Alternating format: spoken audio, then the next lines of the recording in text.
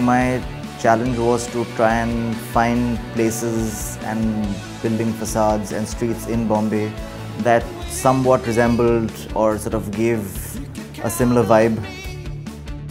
Well, I think the whole idea for the story was a day in the life of a New Yorker and try to keep his actions as natural and easy as possible, like he actually was going about doing his thing like he does every day.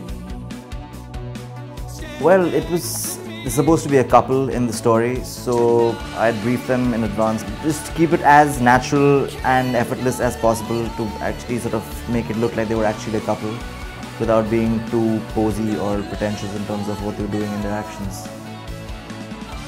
Arrow's put together a great collection for Spring-Summer 2014. Their inspiration is New York, and a lot of their colors are sort of the Americana trend, blue and reds. And there's a lot of variation in prints.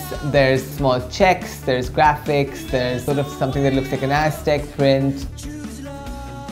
The international collections have all pointed to the fact that prints are really big this season. It's great to see Arrow doing their own version of it, especially the fact that they've customized it to the classic Indian man's requirements.